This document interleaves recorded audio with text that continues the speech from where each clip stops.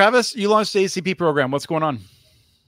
So, as we know, I really thought this was finally once an amazing government program. We signed up for it. It was incredibly laborious to get on board.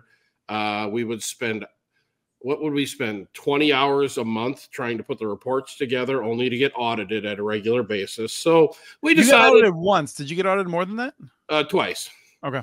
So, so when it came to an end, we had all these customers sitting there that, with no fault of their own, were in a pretty good situation financially. So we just decided to continue on and do it ourselves.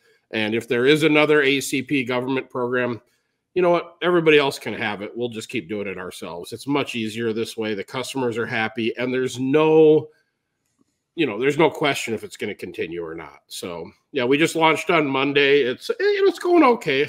We rolled over our 650 customers. I think we're up to 10 additions since then, and we start marketing on Monday. So I'll keep you posted.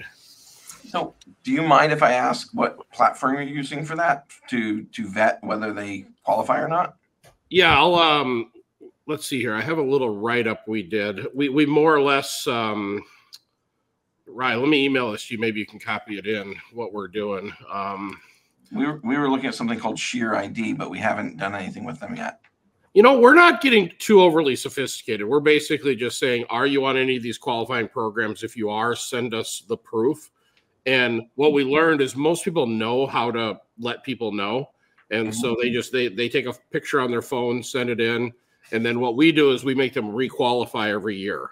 So in month 10, we're going to send them an email saying you need to requalify. They'll update the documentation, and we'll keep them going. Okay. Will you have to requalify the 650 accounts that you brought over? Yep. Every customer will just requalify every year. So, I mean, worst case, somebody's on a program today, they get the low cost, and they're not tomorrow. All right, so they get a year's worth. It's not the end of the world. Robert, the one thing we did do, though, we learned through the ACP thing was we require new people to use our router. Because what happened is we were getting just, somebody would buy something from their neighbor's cousin's next door neighbor. And, it was 2.4 gigabit. And then they blamed us for all their problems. So we just built it into the monthly cost. So we'll give you as many routers as you need to cover your area.